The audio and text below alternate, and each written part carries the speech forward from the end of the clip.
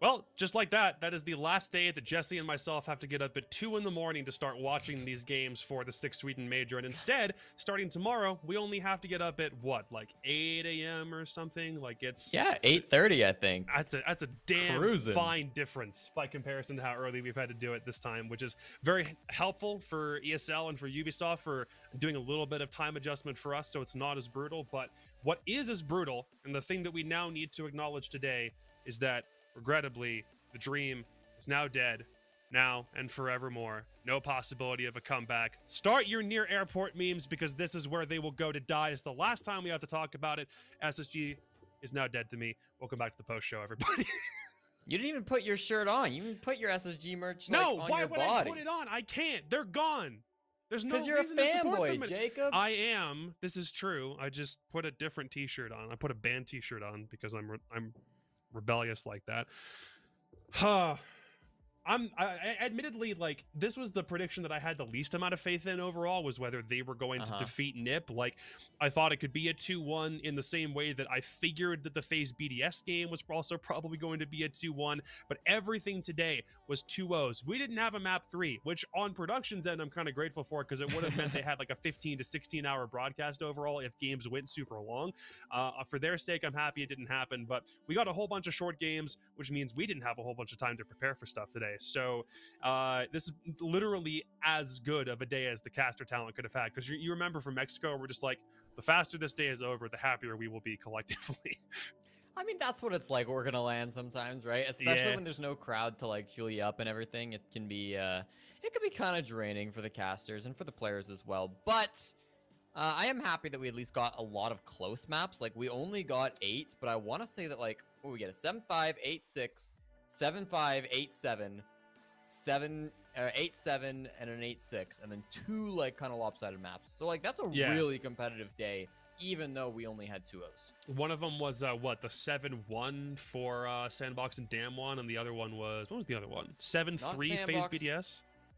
Oh yeah, 7-1 Damwon, Sandbox, and 7-3 FaZe BDS. Well done. Sounds about right. That was the one thing I was capable of doing today, in the midst of me not being able to take very effective notes or clip very many things for the post show, was remember what the map scores were, just because we had like that whole rest day at got some rest, but I did nothing but sleep and then tried to go into today thinking it was going to be fine. My body on CEST simply does not work very well. So we'll go back and wait for that. But before we jump into how these games went down, I do wonder, do we have a bracket graphic all set to go? Because I do want to talk about the way that everything transpired, like today specifically. We can kind of like talk about like our predictions heading into all of these games and get a general sense of where our heads were at, or kind of what our logic was. Here it is.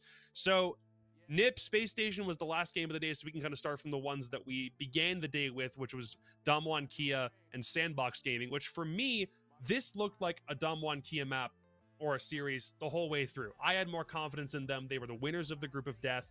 There was every reason to be hype around these guys, mostly because Rin and Yas are turning themselves into household names internationally again, because they got a little bit of a spotlight in Mexico, but now they're turning it into something legitimate, which is really dope to see. And for Sandbox, they almost have like an anti-APAC style, and they went back to a map that they had played 3 times over the course of groups, and they just got run over by Rin, given the instruction, smash, and he smashed incredibly well. So what do we think about that one? Yeah, this is one that I think on your show I predicted Damwon, and then I flipped it like on Thursday. On Thursday I went through my notes, right, and that was I think the one prediction I changed was I went from Damwon over to Sandbox. I just felt like the games that I watched, I thought Sandbox was playing better in their group stage than what I saw from Damwon. But you know what? It is what it is. Very close series, as we mentioned, at least on that, one map. But yeah, I think for this map, like overall, the battle of the Korean teams, it did kind of show up where like Damwon Kia are the team that we've seen thrive under pressure, right? Play really well when everything's on the line. As you mentioned, Yas and Rin can pop off. And I believe one of my notes for this game, my notes for Coastline is just RIN, and that's like, that's basically what it was. So they really had like a great time. And Sandbox, this is a team that has kind of they've had more opportunities to show themselves, right? Internationally, they've been around forever.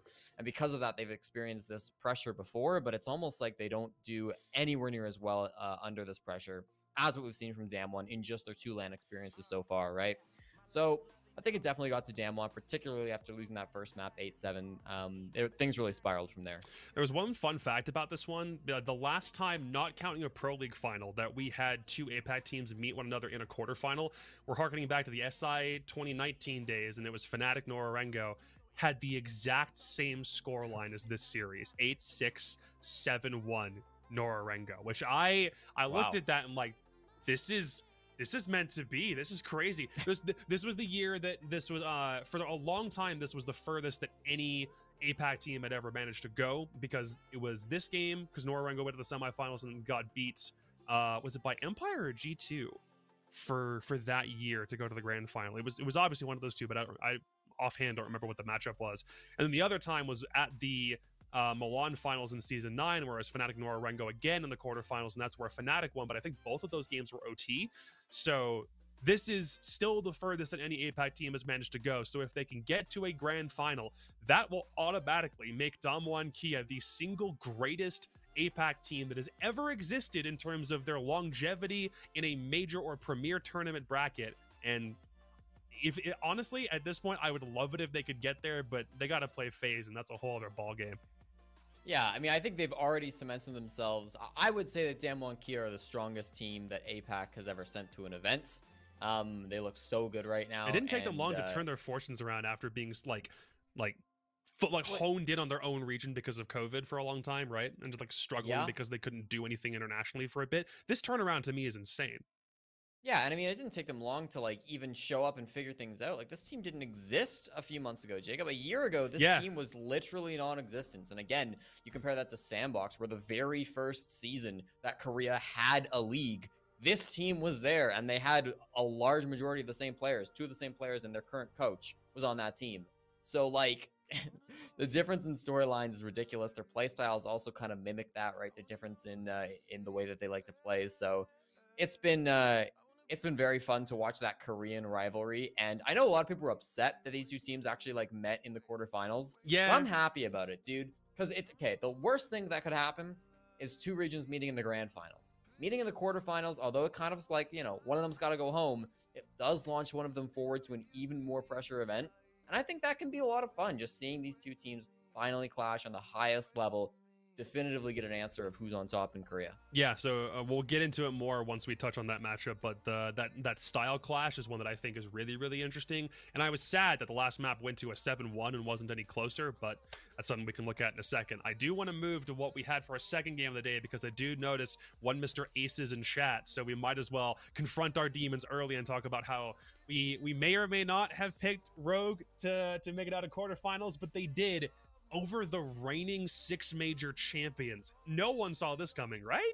Right? Like, no, 90% of people had Team 1 getting out of this. Yeah, this should have been, like, on paper, this was, like, the most one-sided match. And, like, if Aces is here, you know, I'm sorry to say it, but, like, I had zero faith, right? I was all on board the Team 1 train. I saw them in Mexico. I saw them play their groups. They looked really, really strong. Rogue, you know, maybe my expectations were on point, and I'll defend that, but maybe I should apologize a little bit, because we did say that, like, their group was kind of easy, and that's the only reason they got through. That might have been something that somebody like me might have said at one point in time. But they stepped up this game, you know, and they really did play fantastic siege against Team 1. This was the match where they proved me and many other people wrong. Alongside with this victory, the semifinals is cool, it's nice, but they also locked down the 6th Invitational, which I think is the bigger deal, because they, you know, were very unsure if they were going to get there, right? It seemed like it was going to be TSM. They had to make it all the way to the semis. Their odds of doing so at the start of the tournament were not great, to say the least, but they've pulled it off, and yeah, they can hold their head up high. Even if they get 7-0 by NIP, I think they can be very happy with how they played and what they've earned by winning that game. Yeah, this is probably, I mean, this is them breaking the curse. We said if they make it out of groups, that's cool, but the next step is winning quarterfinals, because that's where this team, even though there's been a number of org changes and player shifts over the course of the past 2 years since about Tokoname, that was where they were always kind of hitting a wall. And even though I think the only player remaining on this team from Tokoname happens to be Aces at this point, they still did it. there isn't that curse hanging over their head, because it was a thing that when like started when they were with Giants, and then finally when the Rogue acquisition came up, Rogue as an org kind of inherited that, I think. And it's just like it's almost like if you buy a car but the car isn't completely paid off when you've purchased it, you still have business to take care of. That was kind of my philosophy around Rogue for a bit, and they did. And I'm super happy for the guys, especially with the way that both Aces and Prano played that game. Prano is looking like one of the single greatest pickups probably in most of this year, maybe even next to the Hot and Cold acquisition, for what he's contributing to this roster. So super happy for the guys. Team 1 looked super lackluster, and I'm not certain where they fell off the wagon, other than the fact that KDS looked like he just didn't show up in that series to begin with. Without getting super specific, that was one thing I noticed initially. Yeah, I mean, we'll dive into it more, but I was just like, I'm a player, right? I'm a person, I'm an analyst that really despises IQ. I think she 99% of the time doesn't bring enough value to a team. You know, having those explosives can be so important. I think IQ just so often lets a team down when they could be bringing something like a Yana or a Finka or Zofia. But oh my God, Team 1, why didn't you bring an IQ for even a single round, dude? Just one round would have been fine. They called the tack timeout, and the coach wasn't like, yo, maybe somebody should try IQ. They went for Nook before they went for IQ. That one was frustrating to watch. And Team 1, I don't know, man. There was a lot of Valt cams on that map. Yeah, and I think there was some echo played, I want to say. I don't remember if it was. Yeah, there was. It wasn't like, definitely was. It wasn't as substantial as the Valk play, and that's something I do want to touch on in a minute. So before we spoil ourselves on it, we'll go ahead and jump series real quick. FaZe BDS, kill me, just kill me on this one. I hate being right. This is an example of me hating that I was correct on something, because I did want BDS to go through, and to come in with a coach, presumably with a little bit of a buff, like having something in your back line and your support staff that didn't exist in Mexico, when you were one round away from grand finals in Mexico, and now having a worse showing. This isn't really a case where, like, when you have a new player come in and everyone is kind of like, okay, so whatever you were doing, whether it was good or bad before, now it's a question mark. We have a lot of things that need to kind of get answered and figured out over the course of like 3 months or so. And even then, like, you're not proven to be a legitimate team until like a considerable amount of time after a roster transfer like that. This is adding a coach, and the team is already doing good, but somehow fundamentally they aren't the same team anymore. And I don't get why, when they were undefeated in the EUL with BIOS behind them, and now they're out a whole other round in Sweden before they were in Mexico. Why? I mean, I'll say it again. They got screwed by the bracket, and that's not me dunking on the format. I mean, to be perfectly clear, they screwed themselves in the bracket, losing that game to NIP, in the group stage. Basically locked them into this matchup where they had to play FaZe Clan in the first round, and in my opinion, FaZe Clan still look like the favorites to win this entire event.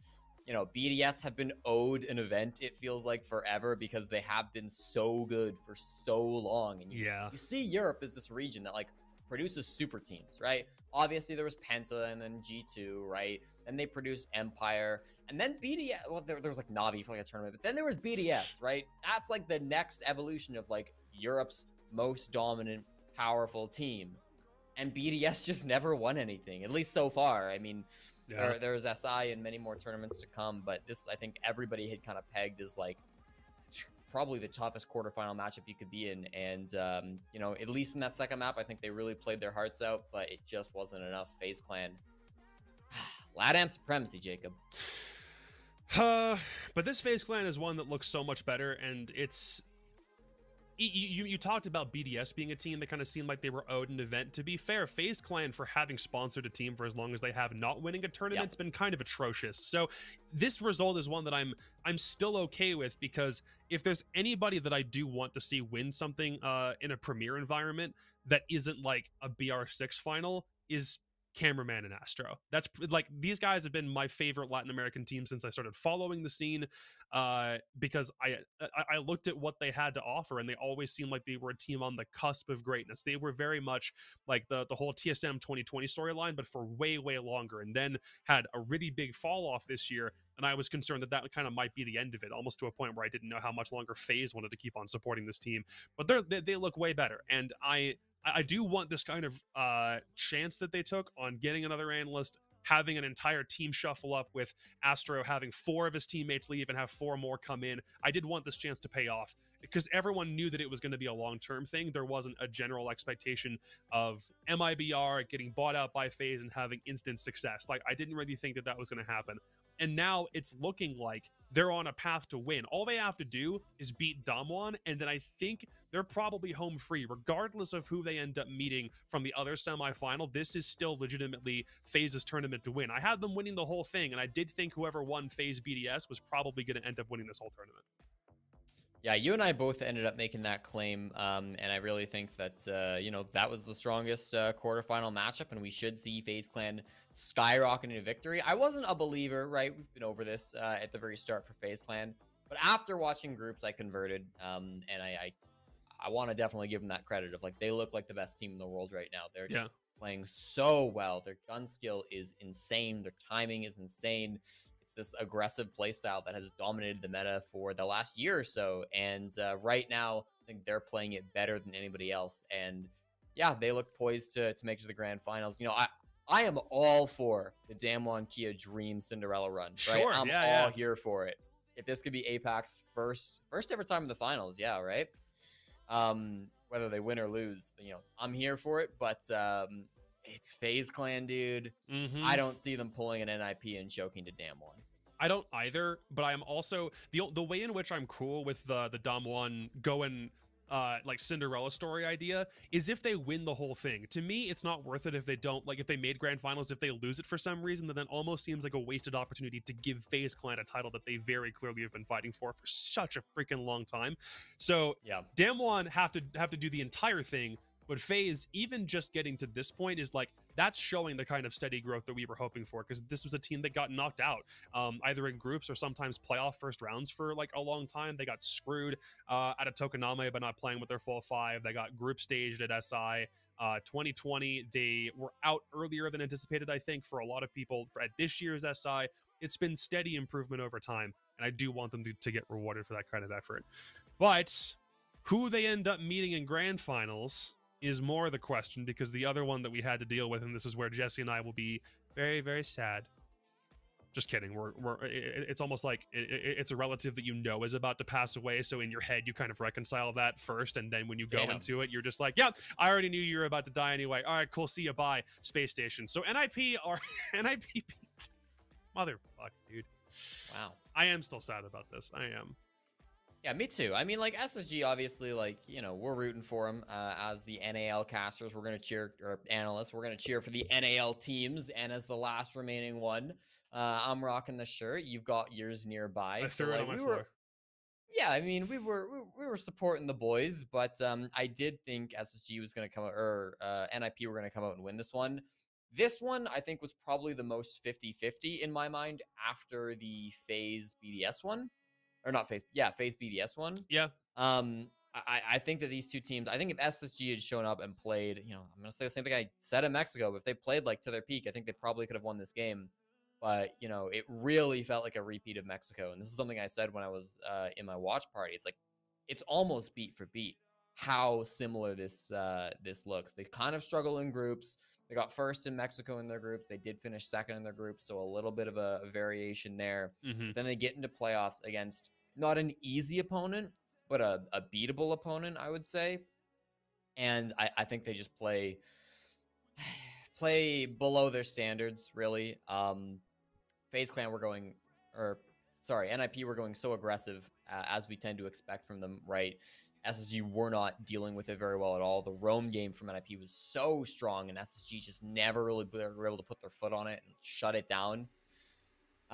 It's very, very rough. The similarities for Space Station from Mexico to Sweden, I think, that's pretty palpable. I think the only main difference being that one, they played in a harder group in Sweden, and also had a way tougher or way closer series for both maps where they did for Empire, because I'll make the argument that they only showed up for one half out of the 4 halves played in their Mexico quarterfinal, whereas here, forced one map to overtime, other one was super close, it was 7-5. So they're still doing better, but it's still out in the quarterfinals, which is just as disappointing as their Mexico result. But the contrast here for NIP's story from both Mexico to Sweden is way different. Getting over emotional, like group staged in Mexico, losing to Dom1 twice and G2 once, I'm pretty sure, almost like G2 twice. That is a crazy contrast to them going nearly undefeated in their group, which was still one that we had questions about how tough it actually was going to be. And then going and finally getting to what is now a semifinal berth, which is the furthest that they've been since SI.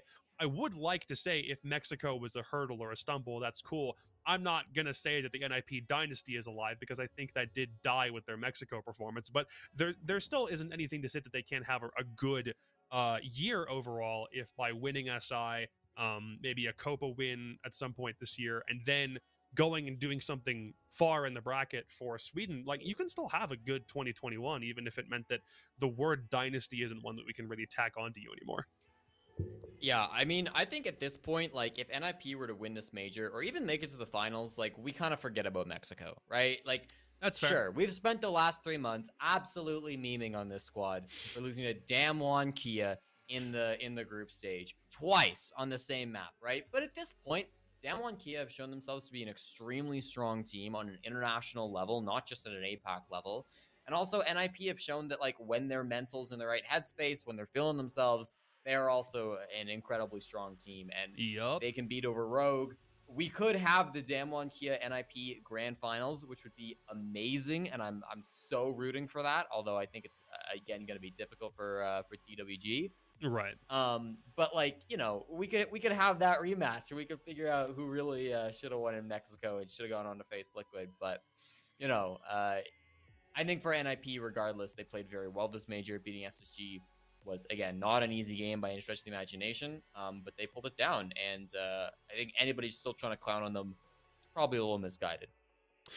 All right, well, let's do a little bit of what is at this point ancient history review and talk about how these games went individually, and we will pull that graphic for Dom 1 and Sandbox back up. So we can go map by map on this, but it doesn't have to be like super quick or anything. And also, by the way, chat, this may end up being just a very like short show overall because, you know, we'll blaze through maps. We'll talk about like a couple of things, but there were half the maps of any standard group stage game played today. So there just will be like in general some less stuff to cover.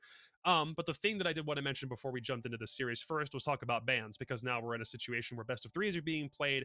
There are some cases where maybe a different ban phase could have worked out better for some teams, and maybe some teams ended up even losing matches in ban phases before even getting started. And then some teams have subverted expectations. There's at least one team in here that definitely had what I considered to be a really tough ban phase overall in terms of the maps that they did have to play, but still came out on top in spite of what the statistics show.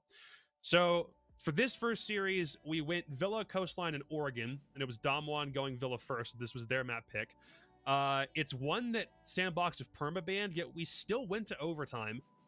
They've had like 3 losses on it in spite of it being a perma-ban, so like when they've played it in the past couple of months, they've still like given it a shot, but they haven't won it before. And Damwon was already like super proficient on it. So for me, I did already kind of expect this to be a Damwon win, but I didn't think it would be this close. Yeah, I mean, I think for Villa, like coming in here being the pick of Damwon Kia, you know, you anticipate it'll be somewhat lopsided. I can't lie, Jacob. I don't have the stats in front of me for map bans, like what these teams are typically good at or not good at. Yeah. I will have something to say about Coastline when we get there, but broadly, yeah, I was excited for this game from Damwon, see what they could bring out. I'm a big Villa fan, as you know. I thought that like at the very start, right, Damwon started on an attack and they had some really good like droning. They started off going 3-1. They lost the first, then brought 3 back in a row. It seemed like they were catching off these like offsite roamers pretty solidly. They always seem to have that intel. Sandbox, you know, they had some strong earlier swings, but they lost a couple of those, like, again, they lost a couple of those roam games very early. There was one round where they're defending on Aviator, and there's like 2 roamers trophy side, and they're dead within like 30 seconds. Like, damn, okay, this is looking very, very strong, right? But as we got to that half swap, you know, we continue to see the back and forth go on and on and on. It felt like with Damwon, when they were in like disadvantage on defense, they'd be trying to like swing and they'd be trying to come back, but like their positioning would just be like really poor a lot of the times. They wouldn't really give it a great shot. Sorry, Spawny wanted down. And then on the side of Sandbox, you know, they were really getting wild with a lot of these attacks. One thing that a lot of the people in my my group call were saying was that like Sandbox weren't super familiar with Villa. And it felt like they were looking into these attacks and just saying, fuck it, let's try crazy shit. You know, they started off with the Glaz on Envy Taylor. Harper was on Ashe, and they just rushed through Study, and it's like, it's solid. Like, it's a great take, and it really caught Damwon off guard. There were a couple of other rounds like that, like a kitchen defense where they like rushed in through the basement as well and caused a bunch of chaos, and it didn't work that time. But broadly, it still felt like Sandbox were trying a lot of kind of wacky, crazy, aggressive, fast pushes. And for what it was worth, you know, it got them to OT, if not much farther. This was where the point about it being a clash of styles kind of fell through the window a little bit as far as I was concerned, mostly because the way that I describe Damwon is like they can be very explosive, but it relies upon the performance of like two players typically, and then everyone else like helping on the back line. But for Sandbox, it can be slower and systematic to a degree where it's not the kind of thing you expect from APAC teams just from like a general stereotype kind of idea. But this was where we saw them buck the stereotype just a bit because of that, well, fuck it, let's just move in and see what works attitude. It was a very, we're throwing something at the wall and sticking to it, because I think their hope was that they could win their own map pick, which was Coastline coming up. And if they didn't win Villa, it was probably no skin off their back simply because of how much they hadn't played it. It's a case where like they'd banned it almost in like the double digits, and then over the past 3 months, and then where they'd played it, they'd lost it every time, so they already knew that for them it was a weakness.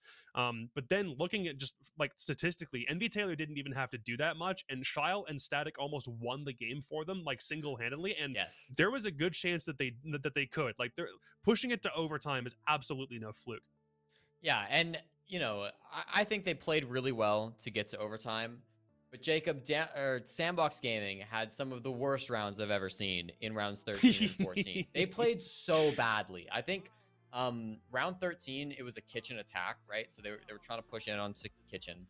And they stalled so long, right? They weren't getting in. They weren't finding picks. They ended up pushing 5v5 super late. And they actually like, get the majority of the kills.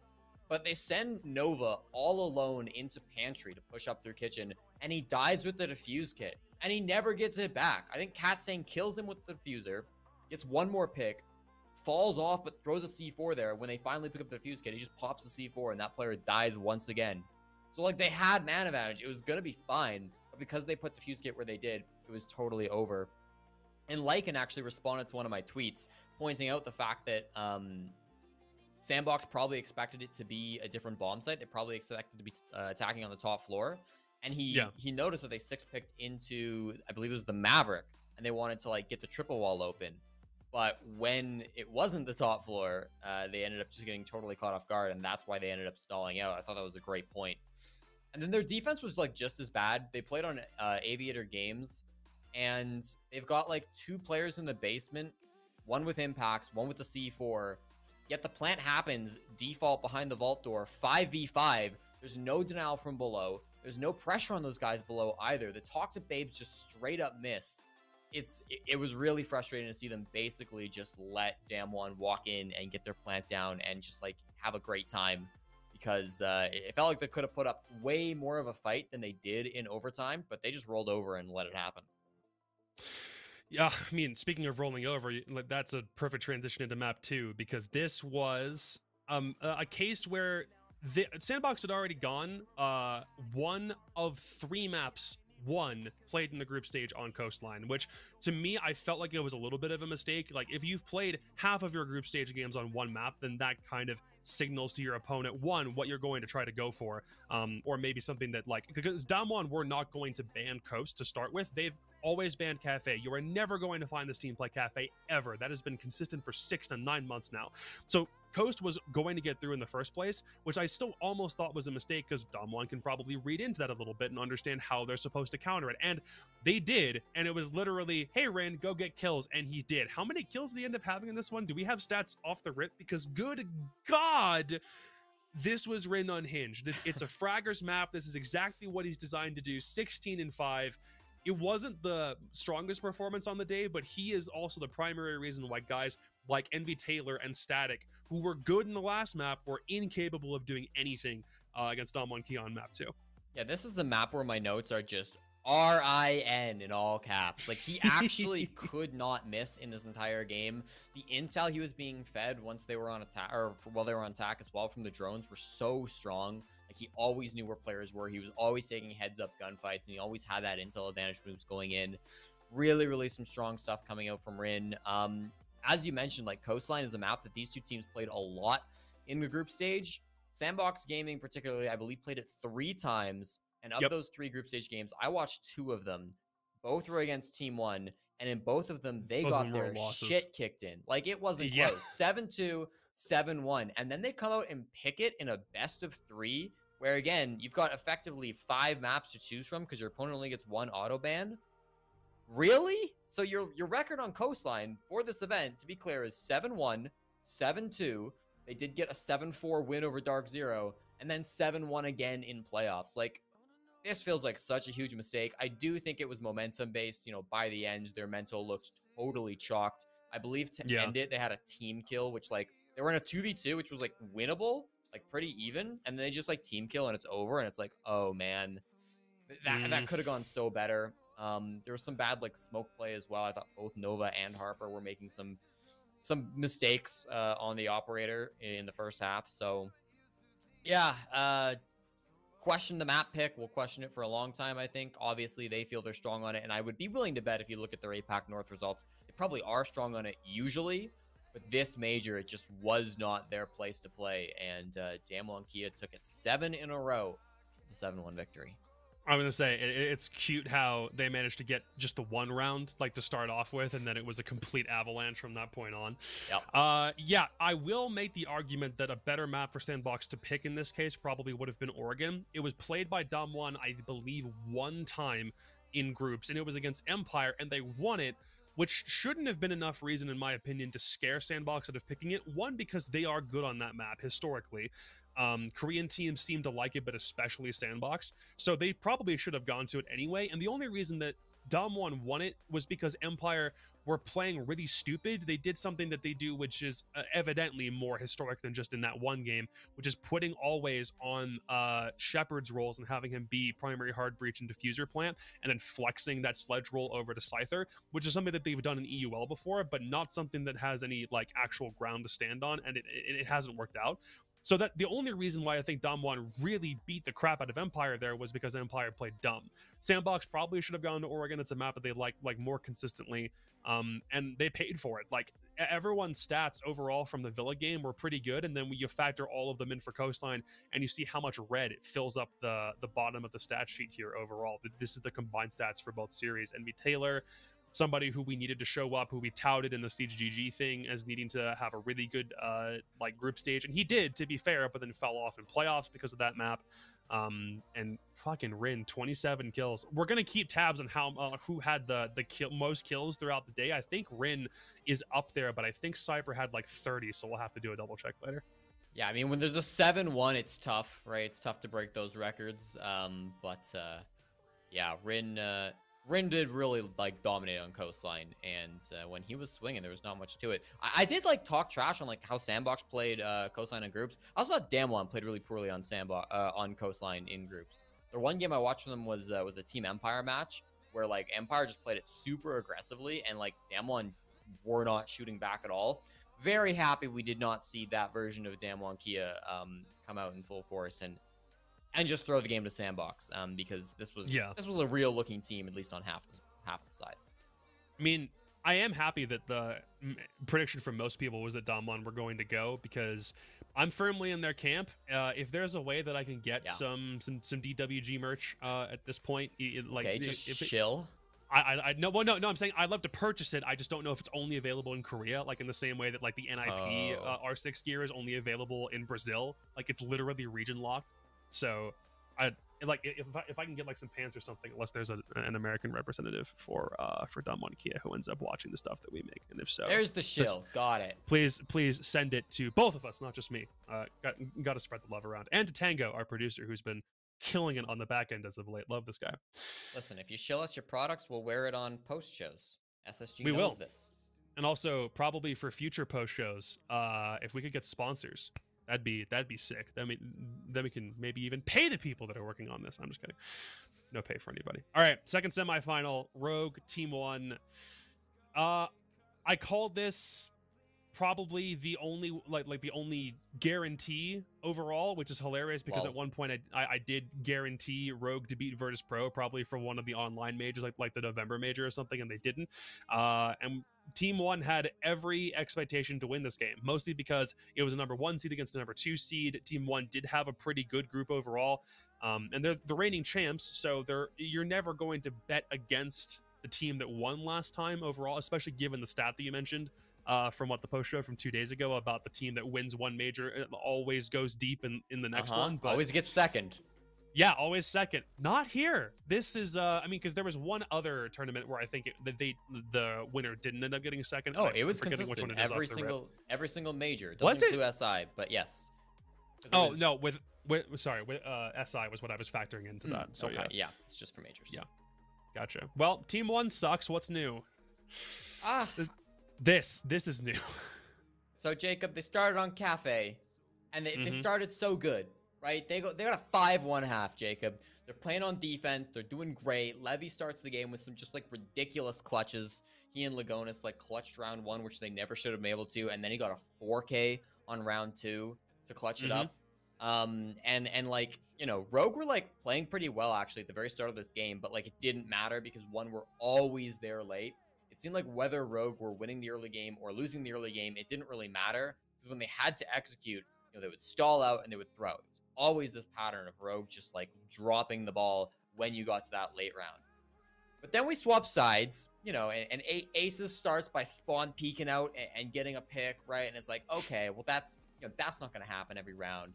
And then more Valk cams go outside the building in the next round. You're okay, well they got to start finding these at some point. And then Aces gets a 2K and a 2v2, and there's more intel all over the map in both the forms of Valkyrie and Echo drones. And you're just okay, one, please find something. And they call attack timeout, right? They call attack timeout. The coach talks to them. Chubbs has a conversation.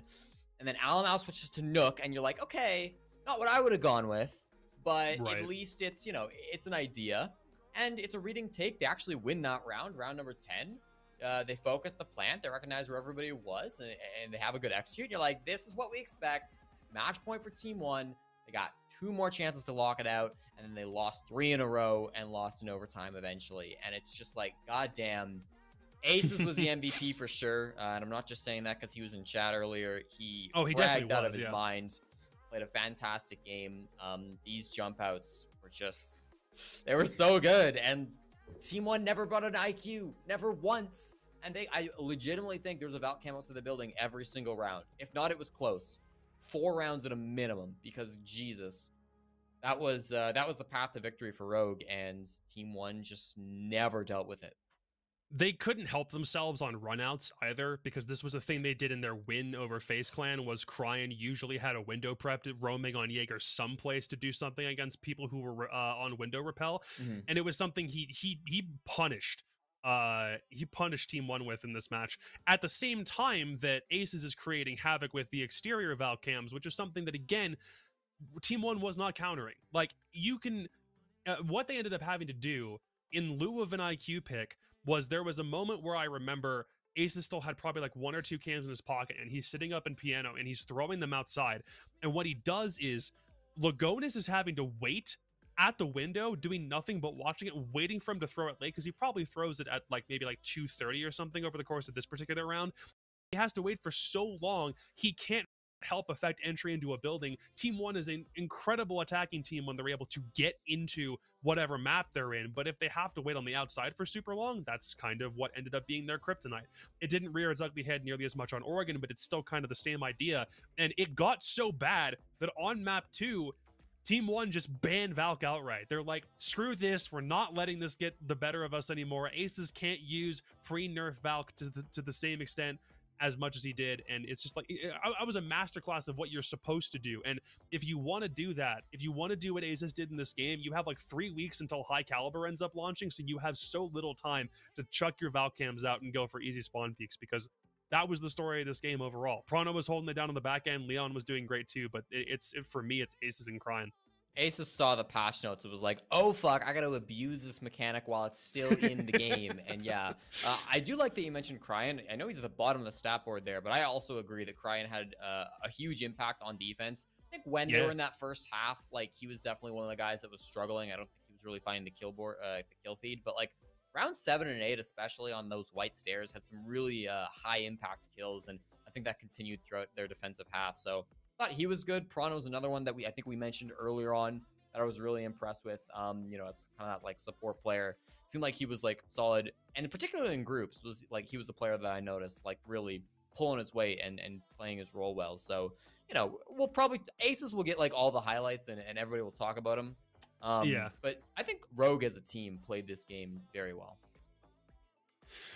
Especially on map 2, where I felt like this was more meant to be kind of like a playground, so to speak, for Team 1. Maybe not exactly, because it was one that they didn't play a whole bunch. Yeah, so for Cafe, Rogue had played it 3 times in the group stage. They were 1 and 2 on it. The one time that they won was when they played FaZe Clan, and then they lost it that one. Oh, sorry, no, they were 2 and 1. The one time they ended up losing it overall was that OXG game that we shouldn't. They probably want to forget exists, and was the one time OXG won a game for the whole major. And it was a Team 1 permaban. So the fact that it was even still a close game is a cool thing that it went to OT. But for the Oregon one specifically, this was a Rogue permaban, and this was still one of Team 1's stronger maps overall. So this is like this favors them really heavily. Again, it's a best of 3. Rogue opted to ban Coastline, didn't want to deal with it, so something that they didn't like was going to slip through the pool. And this was where they played tighter on refrags, probably more than any team that I've seen so far in this tournament. This was someone is always behind the guy entering, always. There are 2 people who are following a drone into a building, not just one. They are in tandem and probably in some kind of Vulcan mind meld at the same time, because their communication was on point. They weren't stumbling over one another, which I think is kind of a hallmark of some teams in the past, where like if they're out of position, it's very much because they don't know where everyone else is meant to be. They had everything locked down. They weren't having 2 people watch the same angle at the same time, like to a point where there was risk of crossfires at bad moments. They were locked and dialed in, and I love the way that they played on a map that won. Like we've given them so much credit for over the past 6 months since SI about how well they've played this map. They did it again here, but only because Rogue let a couple of things slip through the cracks and still played everything else to a T. Yeah, I mean, you said that Rogue hadn't really played this map at all recently, right? Yeah, it's something that they've traditionally permabanned, and if they usually play it, they lose it. Yeah, I mean, that's like good to know, because it felt like for the first 2 rounds, Rogue were really trying like some creative strategies. They played Laundry with a bunch of drones now, where they like really held down meeting, and they like tried to lock that down as like a site extension. And then they played Dorms with like a really heavy like offsite presence on the bottom floor, right? I think 4 of their 5 players at some point were playing on the bottom floor on those on that Dorms defense. And frankly, like these 2 holds they brought out were just terrible. I mean, Team 1 shredded them each and every time. They hit the site really fast on that Laundry defense.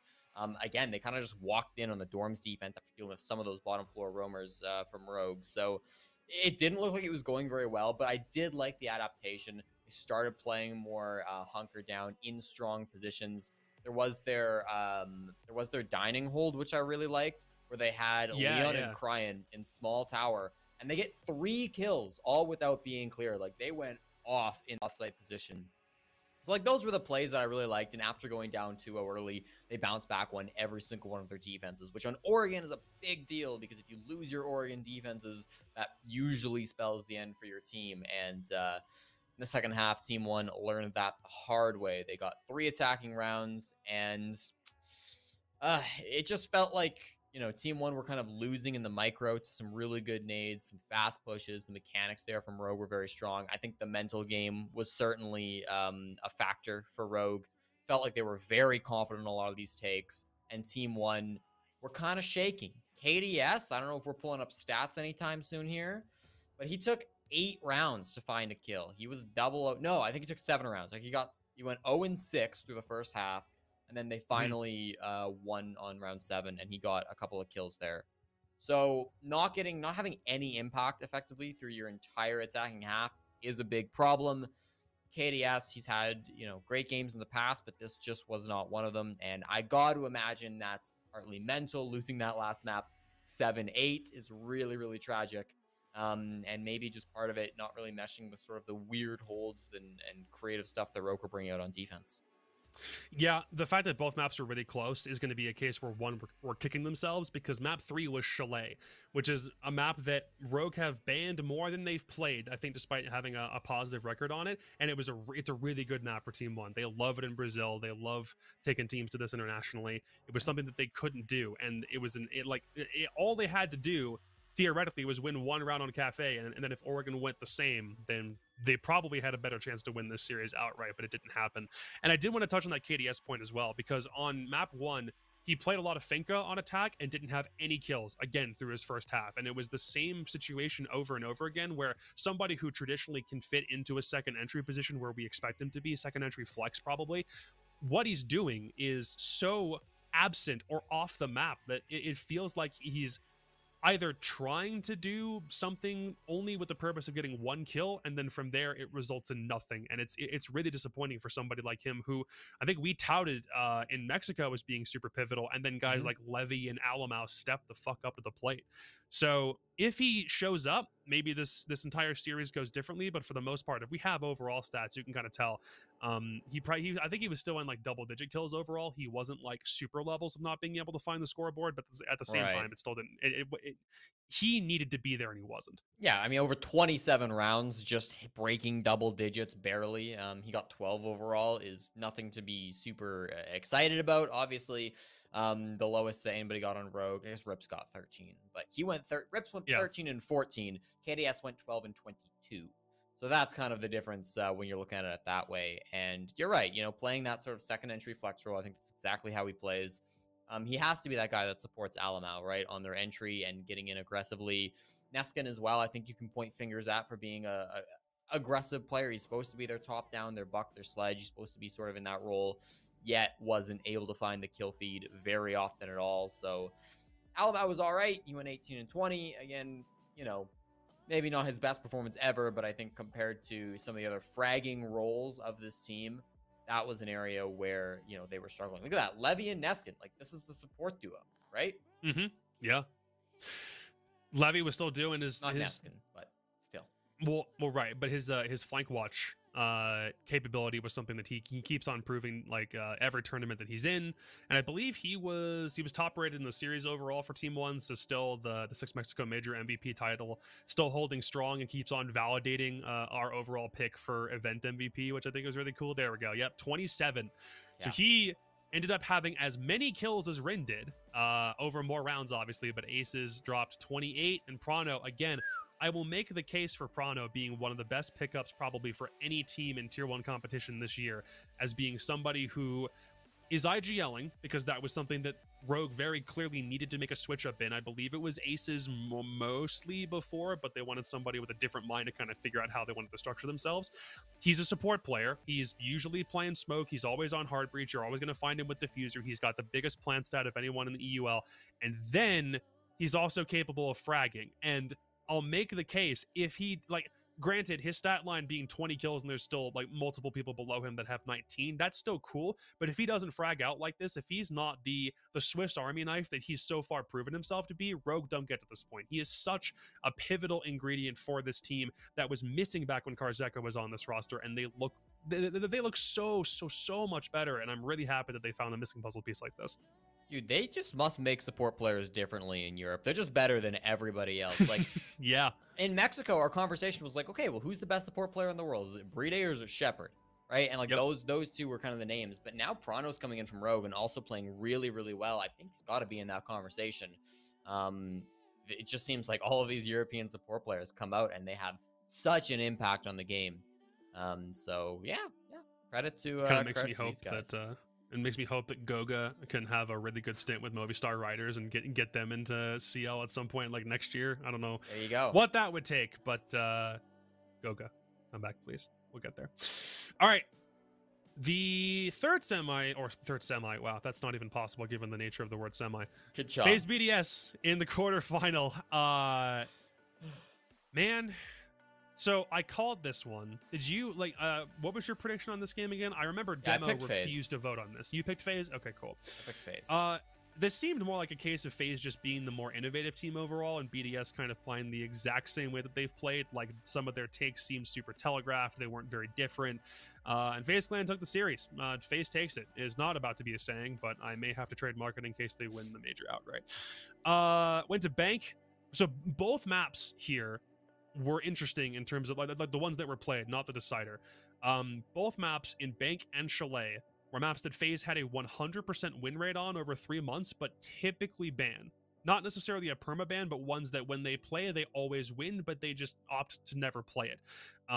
For Bank, it was probably arguably one of their better maps in that same time frame, and Chalet was also super strong for them too. So this was kind of a case where I didn't really know who won in the ban phase. Probably I would have swung it towards BDS just a tad bit, understanding that they are more willing to play both Bank and Chalet more so than FaZe Clan is, especially as of late. So it was a little difficult to kind of give one team an advantage over the other. But when we went to Bank, FaZe tore the house down, dude, and BDS didn't have a response for most of this map.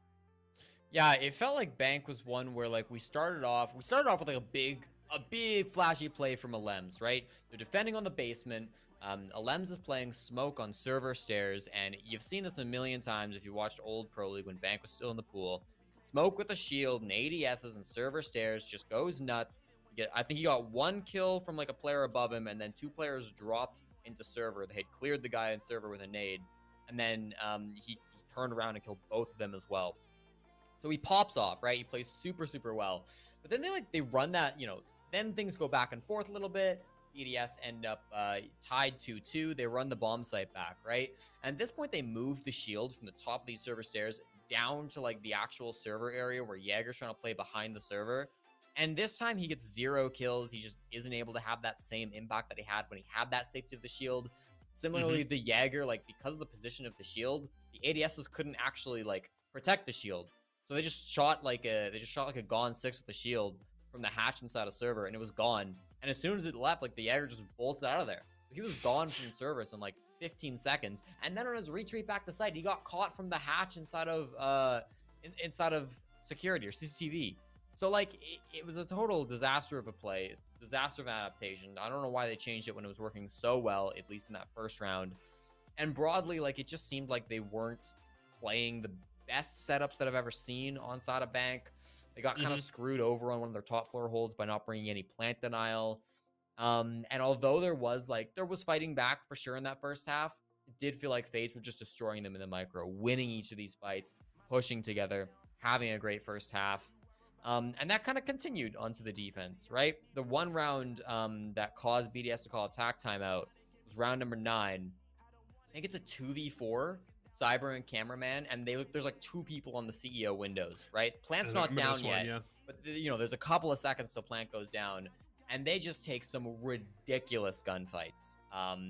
Cameraman's positioning is so good to push up with the smoke, and even in these rounds where like FaZe Clan's in such a dire position, they pull it back with just this crazy gun skill, and BDS didn't seem to have an answer for it. Shiko, I don't think I wrote down his name even once. I don't know what his stats were. He didn't have anything super great. It was 5-7. Ew. You need more from that.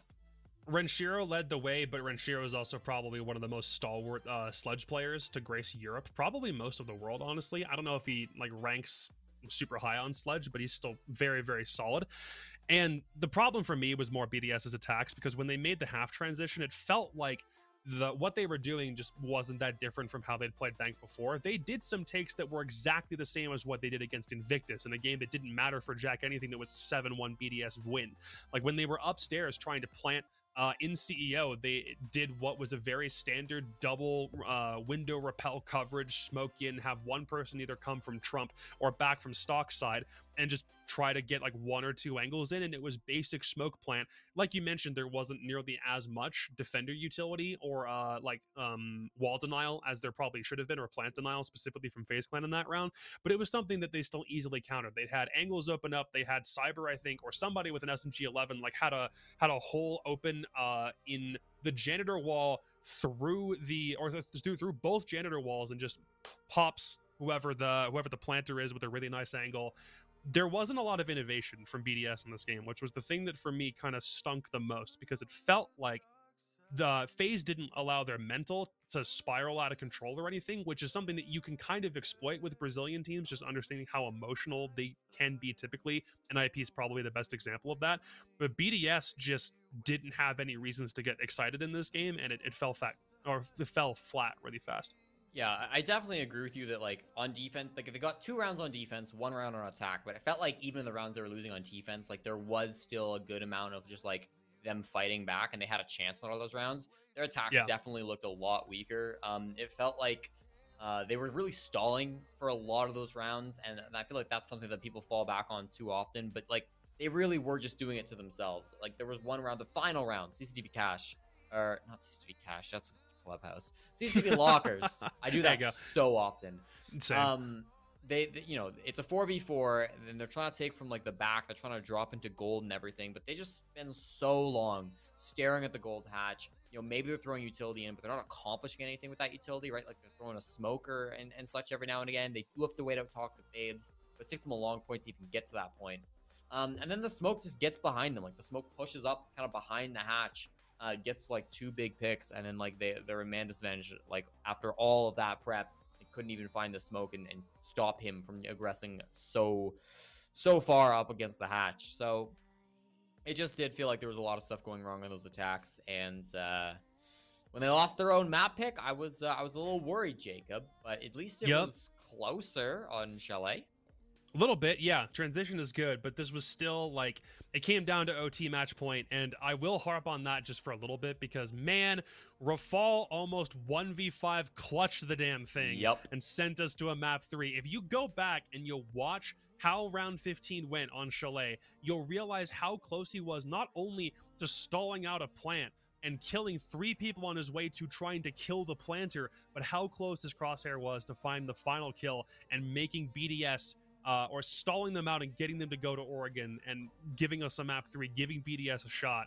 But yeah, this one was disappointing. Cyber was on a goddamn heater though, and that was the case for both maps, by the way. There wasn't a single kill he wasn't landing. There wasn't an angle that he wasn't holding. It seemed like BDS just really kind of gave into what FaZe Clan were doing a little bit too easily, and this map overall was a lot of fun to watch. This has probably some of the most rewatchability of any of the maps that was played overall today. But yeah, same story, end of day. Frostband was the only weird thing that I saw initially because NA typically loves to run Frost, even like regardless of the fact that the scope got nerfed from her a little while ago. It just meant that there was more opportunities for BDS to make some of those important rush or faster paced plays if they wanted to, but there was also a Jaeger ban in this game. So what did we see? A lot more operators picking considerable amounts of frag like utility, or what we had like 8 frag grenades sometimes on the map at the same time. Yeah, I think that Jaeger ban, I was going to talk on it, so I'm glad you touched on it as well. That's something that, like, BDS brought out, and I really do think it was a big reason why they were able to push this all the way to 15 rounds. But, like, when BDS were on their defenses, it wasn't something that FaZe Clan was able to really take advantage of. BDS were still playing, like, some really strong kind of, like, off-site positions that FaZe Clan were never able to root them out of. Just because it didn't seem like they were bringing, like, as many frag grenades as what we saw inside of BDS. It didn't feel like they were doing as good of a job of that. And BDS kind of just were able to play these, like, somewhat default defenses, but with the addition of not getting naded when it should have been fairly easy to root them out with some of these frag grenades. But didn't feel like that was coming out. On the other hand, BDS moved on to attack, and they were getting a lot of these opening picks. You know, they were having a great time for the first 4 rounds, and then round 10 happens, and FaZe Clan call attack timeout. And whatever their coach says to them in that moment, beyond that, they only lose a single round. So they go 4 out of 5, right, for the remainder of the match. And they stopped giving up that opening pick. They're forcing BDS to stall out when they're pushing these bomb sites, when they're pushing these offsite positions. And yeah, they ended up playing way, way better. And it gets to round 15, and as you mentioned, Rafael almost clutches it. He brings it to a 1v1, but Cyber says no. Yep, and I think we actually have that round that we can bring up real quick just to give you a scope about how close this damn thing was, because, man, I wanted them to win it so bad. So, oh, wow. So, well, we have a whole bunch of leeway that we're starting with here, so it kind of gives you the full picture. It was so damn close. Olems, I kind of feel like, wasn't playing as well as it could have been. Like, I think he was either entry pick in this round specifically or on Vigil wasn't able to get a kill. He was wasting a little bit of time, but it wasn't super substantial. And I feel like if he was alive a little bit longer in this round, it would have been easier for them to maybe get a win that wasn't a clutch. Yep, there. I have a perfect memory, it seems. So he's dead first, and Cyber's about to be the one to tear through this entire defensive game plan from BDS. But remember, the focus is on Rafal. Yeah, they're holding on to Kitchen, right? And BDS with this one loss of player is like, you know, you're kind of rough here. I do like the setup broadly, bringing that intel on the Valkyrie, bringing a lot of aggressive roam plays. I don't think this is a bomb site that you can just chill like on site. You have to hold above, so they're doing that. The FaZe Clan cleared it very, very quickly. And look at them. They're already into site. They're rushing in. Cyber's getting a kill. He's getting like 3 kills now. Perfect coverage, dude. Gonna be 4. There's the C4. It's not quite a 1v5. It's a 1v4. No, it's a 1v3. There we go. But Rafael pushes it to that. He's already gotten a couple of kills this round. And I'm just like, oh. And he literally gets his kill. He looks the wrong way. Pain, man. I wanted him to do it. I thought there was a chance because when Yana swings him, I'm like, Yana didn't have to swing because now that leaves Planter essentially totally unguarded. And when he kills Planter, at that point, I don't know where last guy is. I figure when he makes the swing back towards Fireplace, that's where the final coverage is situated. I didn't know that Cyber was still posted up inside Kitchen. I thought maybe he made a rotate back out once he got his 2 covering kills. But instead, he's there. If Rafal doesn't swing over to the right, like he just has 0 intel on where Cyber's based, which is unfortunate because there were he got 2 kills covering the post plant or covering the plant prior to that final 1v1 ensuing that only lasted about 2 seconds. So really good game overall in spite of it being a BDS loss. I think this was a game where Bride didn't really show up stats wise, but almost like didn't need to. Like we've touted him as being one of the better support players, one of the flashier support players. He didn't need to be. It would be cool if he did better, but only had 5 kills per game for both of the maps in this series. And I feel like Shiko also didn't have nearly as explosive of a day either, because he was really, really good in groups. Yeah, I mean, Shiko, I think what we've talked about for this entire tournament, I mean, you say he's good in groups. I say he had some bad performances in groups that kind of look like some bad plays in groups, yeah. I'm gonna stick to performances. I don't know the exact stats, but I think they're like, from the games I watched, Shiko was not putting up his like E-well dominant performance. And I believe it was SI where he also went like relatively quiet. And so like that kind of makes like 2 out of 3 lands of this, you know, the calendar year 2021, where Shiko's just not really been this explosive big player. And maybe that's like because he's like shaking, you know, having problems on land. Maybe it's just the play style of new BDS that we're like not getting used to in time, and BDS are actually fine. But I don't know. It's really making it hard to call Shiko the best player in the world, as all the European casters seem to want to do. He's definitely not the best player of this tournament, even as somebody who loves what Shiko's been able to do on BDS. I wouldn't even call him the best player in the world, honestly. Like that seems like a distinction, say, for like a considerable like some Brazilian above him. At least some, probably, yeah, and maybe Hot and Cold, maybe, but Hot and Cold also hasn't been doing like as good internationally. It's almost like he gets them through like NAL stages, and then like Rampier Faults usually cleans up. Actually, fucking hell, that leads us beautifully into our last series of the day. Look at that! I'm a segue god! Okay.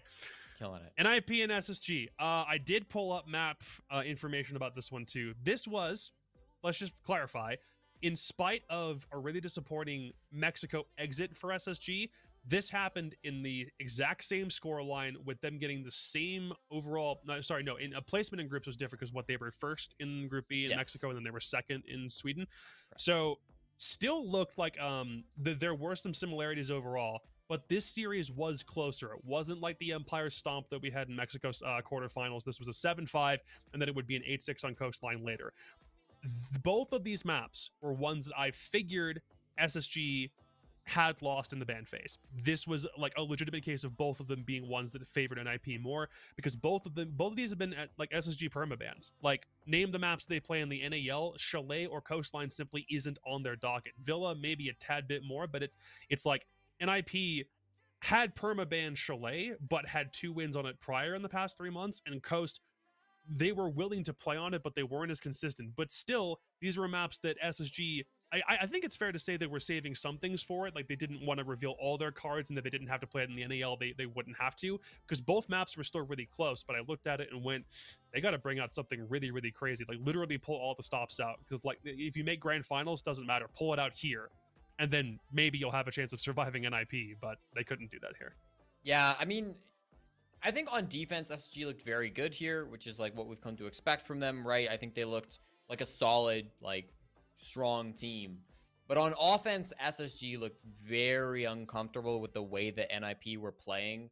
They ended up winning 3 attacking rounds out of 13. So they were really, really struggling. And again, it's Chalet Coastline. Like, this isn't Oregon. They're really struggling with, like, how out there NIP are playing. And sort of that's where I think the struggles have come from them. And that's where I think you can look at SSG's gameplay and be like, wow, they really didn't play these attacks very well at all.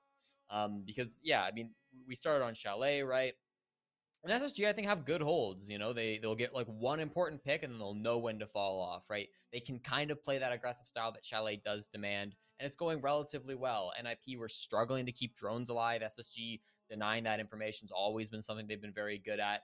And it felt like NIP could only really get attacking rounds based off of these like explosive pushes, whether they were going for a rush one round or they were sort of stalling out until they get a bunch of like early picks and all jump it together, and like they don't really win in the early round at all. It seemed like that was always going the way of SSG.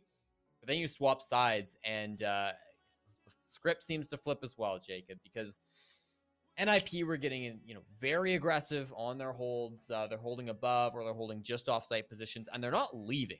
That's the big thing for me, right? Like, they'll be holding trophy, right? And typically, not trophy, they'll be holding kitchen, right? Which typically on this bomb site, you'll hold kitchen. You'll always have somebody above, right? That's normal. That's not anything over-aggressive. So they'll hold a couple players up above, and then maybe at like a minute or like 45 seconds, if you've had a successful roam game, you'll fall off, right? Maybe you've got man advantage, maybe it's even, but at this point, there's not enough time for the attackers to really utilize that top floor, and you'll be okay. NIP were on the top floor until the end of the round. They would not give it up.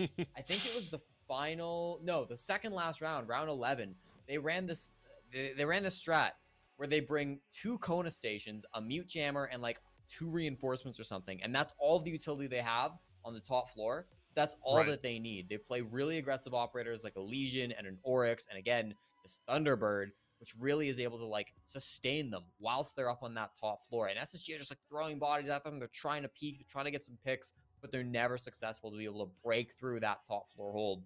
And it really impressed me how long NIP were able to hold on to these offsite positions. In none of their defenses did they ever bring like a crazy amount of utility. They were bringing a lot of Oryx. They were bringing a lot of Legion. They were bringing a good enough amount of Thunderbird as well. And it really felt like they were going to take operators that could run around, play flexible, have good roams, take good gunfights. And they weren't super concerned about like SSG throwing in nades and clearing out like whatever they had. They played their gunplay, and it worked so well. And SSG never seemed to be able to get through those offsite positions and go for a good hold or go for a good clear. There was something that started in this game that was a worrying trend all the way through to Coast, which made the entire thing a fucking nail biter, which was if SSG were getting rounds won, it was usually because an execute was happening within like the last couple of seconds, or because it was very, very even man count for a majority of a round. When they lost rounds, it was because they were usually getting killed early, there wasn't a trade, and then it would avalanche and just fall down from there, which was almost like, it made me concerned that every time NIP just got an opening kill, it was almost like there wasn't a way for SSG to recover from that point because of how potent the roam was, because of how like telegraphed in some cases SSG's positions were, and how easy it was for them to kind of get picked out of a crowd.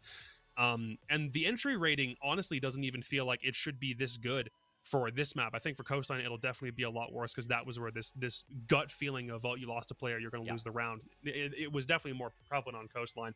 But for this one, it felt like this was just the start of a downward trend, especially when SSG were up 5-2, and then it's just skid. They win one more round on side swap, and that was it. Yeah, it It was definitely an aggressive game, and it was one where, especially again on those defenses, NIP were definitely getting a lot of those opening picks and playing well in terms of like extending these roam games into victories. Whereas it felt like, you know, when SSG were defending, they were winning, or when NIP were attacking, they were winning these rounds like in the very late game when they would get there. When NIP were defending, it was always the early round, right? SSG never got a foothold. And I'll agree that a lot of Chalet translated to Coastline, right? NIP ended on defense, and then they started on defense for map 2. So they were on defense back to back between the two maps, and they played it almost beat for beat the exact same, right? Very little utility. You're running this Oryx, you're running around with these aggressive operators, right? You're trying to just like shake SSG and make them feel like they're playing scared and they're not playing well. And it got the same result. Another like 4-2 split where NIP are winning on this defensive half. I thought Pino went really hard to end off the half. I think he got an entry 2K in round 5 and then a 3K in the 3v3 in round 6. So he had some huge moments in that half, and I think was probably my MVP for them in this matchup. It was hard to define one. Yeah. I think they all played very, very well. For SSG, it felt like when they were attacking on Coastline, they would always lose a couple players, right? Because it's aggressive roam game. And it didn't necessarily mean they were losing like the man advantage. Like the trading was pretty solid from SSG on their attacks, right? But that would mean it'd be like a 3v3 or something heading into the late round. And on Coastline, that's just not enough players to hold very much map control. So then there would be like a flank that would come in later, or there would be like some pressure coming from an area that they don't expect or they can't watch, so they can't have that man advantage. And NIP could really play a lot more freely because they knew that SSG was going to stall for a bit. They weren't going to immediately run to that bomb site. They can send somebody to go for a flank, even if they don't have that many players alive, and it was going to work out for them. And yeah, SSG pulled it back, right? When they got to that second half, they played on defense. They racked up 5 or 4 rounds of their own, but then they go back to overtime, and once again, NIP are just way too strong.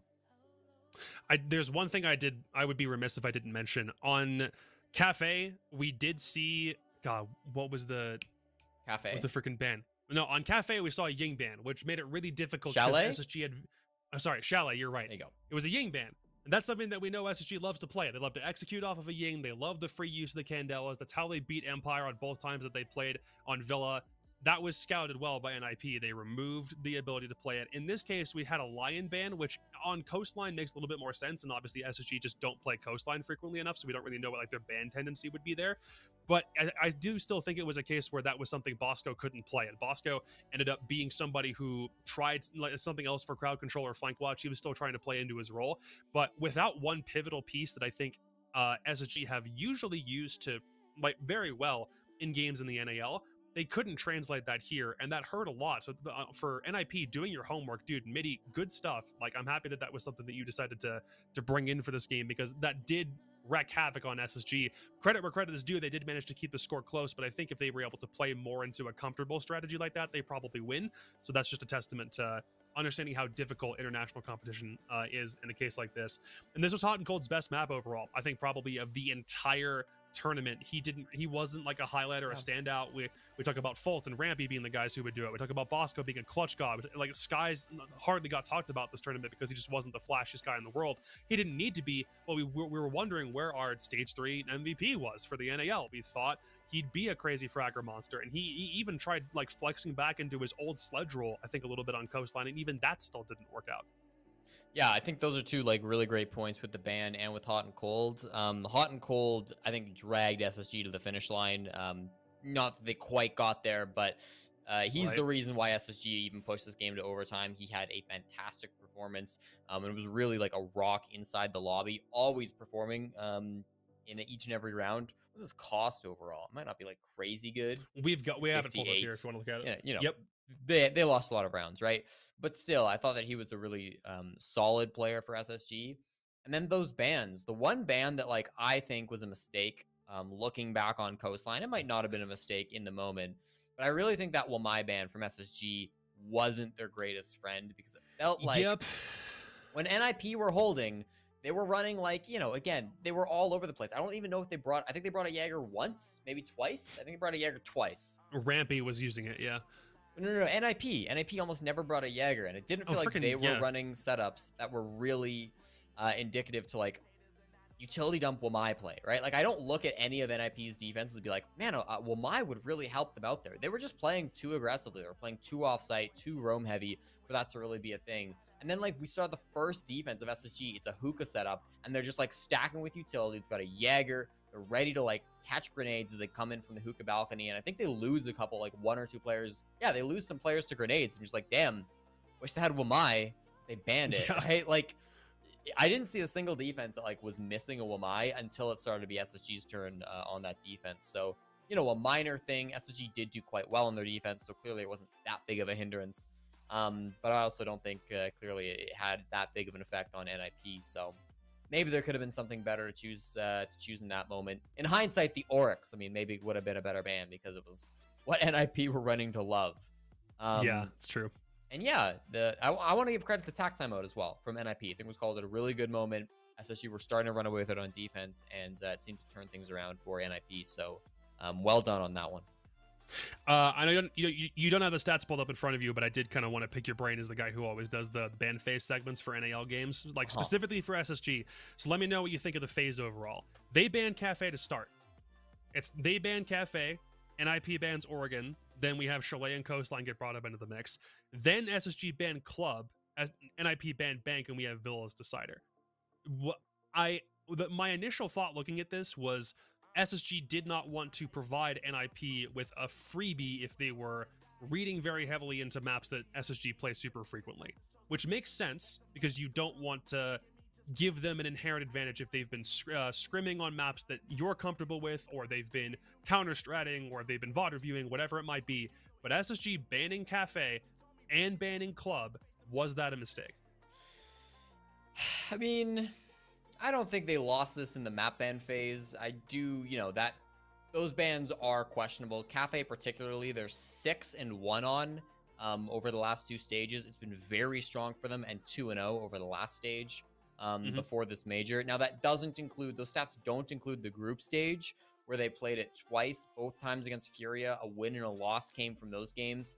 Both those games were really close, and I imagine it was those 2 matches that really kind of drove SSG away from Cafe. Whatever it was in those Furia games, I'm betting that SSG saw it and were just like, you know what? Furia almost destroyed us twice in a row on this map. FaZe Clan, or sorry, NIP are going to do what Furia did even better. So whether they saw something in Furia's play that they just didn't think they could adapt to and handle in the short amount of time they had between groups and playoffs, or they saw something in their own game that was just like, this is a big, you know, hole in our game that Furia are exploiting, and no doubt NIP saw that as well. They decide it's too risky, they take it out. And then yeah, what was the second map that they banned again? So they banned Cafe and then Club, yeah. Clubhouse has been, I think, more sort of 50-50 for SSG over the last little while. Since the start of the year, since the start of stage 1, they are 6-2. But since the start of stage 2, which is what I, you know, gave for their last map, they're 2-1. So a little bit shakier. Again, that doesn't come into play for, that doesn't include the group stage, which they did play twice against Damwon Kia, lost at both sides. It really felt like these maps were, this map ban phase was largely influenced by the results and the play that they had inside of group stage, which is good. I think their map ban phase really adapted between the 2 phases of the tournament. It just wasn't enough to pull out the win. All right, so there's 2 other things that I figured we could do before we wrap this post show up. The first thing is if we pull the bracket back up, we can do some additional predictions talking about tomorrow, and then maybe even a super early grand final call, because good grief, we're at a point where we only have 3 best of series left at the Sweden Major before we end up crowning a major champion, and we have our matchup set. So it's NIP and Rogue and FaZe Clan and Damwon. Now, according to the schedule, they've done the same thing where they put the Damwon game first so that APAC fans have a little bit more of an acceptable time in which to catch that game, and it means that NIP Rogue will be the next one up. So, and these also start at around 10 to 10:30 Eastern, because we know that the majority of our audience is is American, or at least North American. So that's where the FaZe Clan Damwon game starts, and then NIP Rogue is right after that. So it's not nearly as early of a day, which is fantastic given the sleep that I know both of us have lost covering this whole event so far. But NIP Rogue, chat, I know you guys are going to have opinions about this. Yes, the grand final is a best of 5 without a map advantage given how this is going. So why don't we start left side of the bracket, and we'll touch on the game on the right first. NIP and Rogue. Jesse, what's your initial thought? Jacob, I have one rule, and it failed me in a third of the games today, but I'm sticking with it. I'll never bet against Europe. Close. Never bet against Latin America. Man! NIP have got to be my pick for this one. You know, Rogue I have doubted time and time again, and they've proved me wrong time and time again. So my dumb ass is going to doubt them again. I'm going NIP here. You know, on paper, I think Rogue is the weaker team. And although they've gone for a hell of a run so far, they've kind of accomplished their goal, right? They made SI. They beat out the former major champions. You know, I think it's about time somebody stopped them. And in my opinion, it's probably going to be NIP. That's my mentality as well, even though I am very much risking a third Leon Gids ratio for always picking Rogue to never get out of groups. I love Leon, but by that same token, I also still figure it's not even a matter of like, can you handle something like playoff pressure anymore? Because they did that. They beat the champs of Mexico, which is a worthwhile accomplishment in and of itself. And like you mentioned, they made SI already because of that, because of the game today.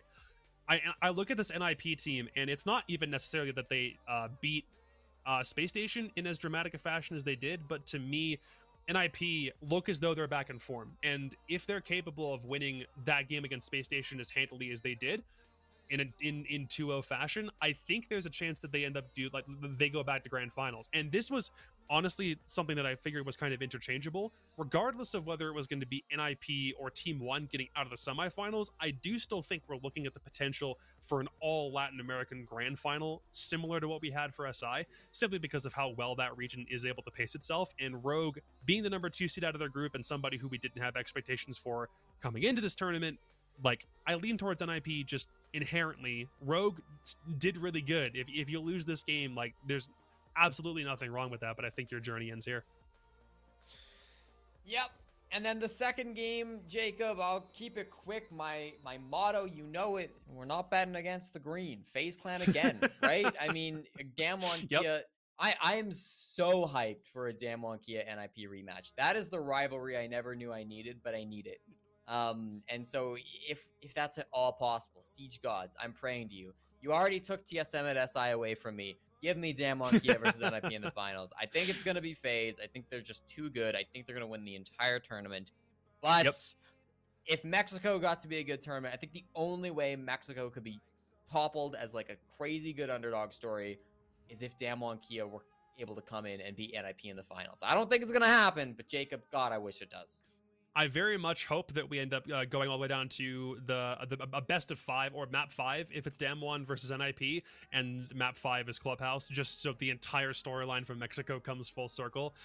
Yeah, Siege Gods, if you're listening, that would be ideal. I don't even care who wins at that point. Like, admittedly, I would still want Damwon for the Cinderella story, but it would still be crazy if NIP overcame their demons. Like, there's still a storyline to that, and it's still cool. But I am in the same camp. I will still take FaZe in this game, mostly due to just how formidable these guys are. And I do think that FaZe against Damwon is a case where, even though Damwon have faced Latin American teams before, FaZe is a completely different beast. They've played they've played Furia and they've played NIP, and they've had relative success against both of them. I think they're like 3-1 against Latin American teams. I think they might have lost one game to Furia, but that would have been it. I'm trying to remember what their group stage looked like in this event. In this event, did they lose to Furia at all in a best of 1? For Damwon Kia, no. Furia, like, wait, did they? No. They did in a meaningless best of 1, and one that didn't matter because they had already, or was it meaningless? No, that wasn't well. I'm trying to remember. No, it wasn't meaningless. They did lose in an overtime best of 1 to Furia on Clubhouse. Yeah. Well, I'll still take FaZe in that game, and then whatever ends up happening in the grand final happened in the grand final. So that's the bracket. I know, chat, you probably have some different opinions about that, and please feel free to let us know how right or how wrong we are in chat or in the YouTube comments if that's where you're watching this. Yes. But before we wrap up, I did also want to mention one thing.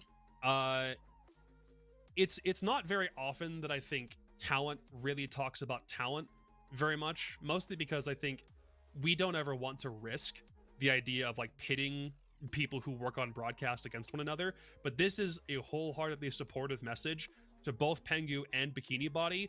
What you guys have managed to do for this major has thoroughly impressed me and blown my expectations away. Regardless of where those expectations sat before this major began, I am impossibly proud of the effort that both of you have put into trying to turn this from your first ever international event in a broadcast capacity into something that you can hopefully like show to people down the road as, hey, I worked a major and I was really proud of that performance. You absolutely should be, because what you've done is something I think a lot of people probably didn't think you'd be able to do that well. It's like, Bikini, you're a content creator. No one thought you'd be that solid. It's like, even if the start was rocky, you got those kinks ironed out as the day went on, and I think you really should be proud of that. And Nick, I'm sorry you have to endure casting with Parker. That is a fate I would wish on no man, and I'm sorry Michael had to endure it for so long, but still, you both did really good today.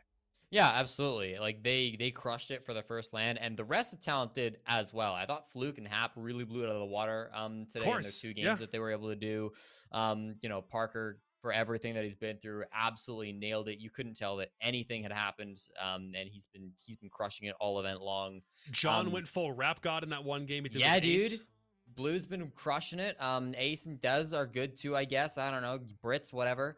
And especially I want to give a shout out to production, because holy shit, and the stage they got going on, the transitions they got going on, a lot of the graphics that they're producing, I think it's all been fantastic. So yeah, amazing show so far from the whole team that's put on the the Sweden major. Jacob, they've been I do that too still. Yeah, they've been doing very well. The thing that made me really miss out on not being there, which is like not even related to production, was the media day pictures that they did for yesterday, and showing like Crying and Leon with the really big fur coat and the sword. Like, oh my god, I want pictures like that. That's so sick. Those pics were so cool, dude. Like, not only did they get like all the action shots with like around the fire and everything, but they were dressing up in costumes. They did all those cool interviews where like they made the players freeze out in the cold, watching SSG just like trembling as they answer their interview questions. Yeah, gold. Amazing. Love that. We should do it in Montreal too. I emoji. Let's do that in Montreal. And hell yeah, dude. Shove them out in the cold, dude. I fell on my ass in Montreal because you guys don't pave your stairways in Canada, which is really stupid. Or maybe it's just a Montreal thing. Do you do it in Alberta? Yeah, man, what do you mean pave our stairways? Like, it depends on the stairway. Well, you just didn't clear them. That and your sidewalks too. I think in the U.S. it's like mandatory that you have to clear your sidewalks if there's like a crazy ton of snow on it. But they just, hey, it wasn't a thing. It wasn't a thing at SI 2 years ago. All I have is that one memory. All right. That can be where we wrap things up for today, though, unless you got anything else you want to. I do, Jacob. I do, because there's a prediction competition going on in the Jesse J Big Brain Club BBC Discord. And so if BBC, oh dear God, the Big Brain Club, Jacob. And so if I can announce some winners. So for those who don't know, I didn't click that it was a BBC acronym until just now. Christ. For those who don't know, what we're doing is we're doing watch parties every day. Every day we do watch parties. And we also do a prediction competition. You can jump in the Discord. You can play along. We're doing an overall competition, and we do daily competitions.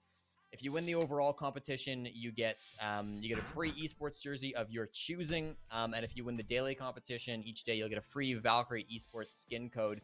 Two of the competitors today, Jacob, got perfect on the day.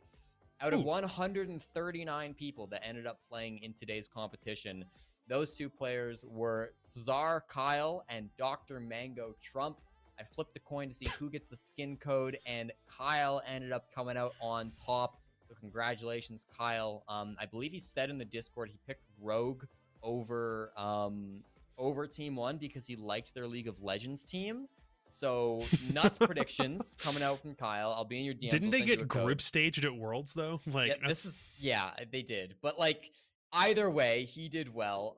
And for Dr. Mango Trump, it's not all bad news, because in the overall standings, he's actually alone in first place going for the jersey. We still have 2 more days. Plenty of people could catch up still, but he sits in first place. Ash Luz is right behind with 42 correct points. Rody, social media manager for R6 Esports NA, is in third at 38 points. And then we've got Wing / and MK tied for fourth. Boxy, Flynn, and Mouse are all tied for sixth. And I believe that is the entire list of people that can possibly get first at this point. Only 8 people still in the race to get the free esports jersey. And unfortunately, one of them is Flynn. And he's probably going to make me get him like an old, like 1970s NHL jersey from like some rookie that nobody's heard of.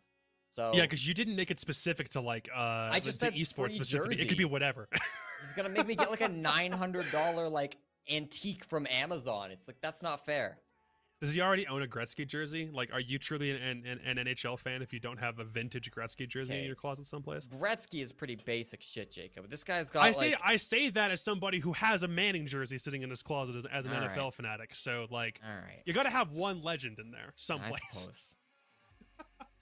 All right, Flynn, half of me wants you to win that jersey, and the other half of me doesn't want you to win anything. And just you got fired for a reason. Your name shouldn't pop back up anymore. I'm kidding. Love you, buddy. Well, all right. Anything else you want to touch on, or is that kind of it? I think we're done. I think that's gonna be. I think that's gonna be it, Jacob. I think that's all that I wanted to touch on. I'm gonna spam my Discord link in the chat, so you can wrap up while I do that.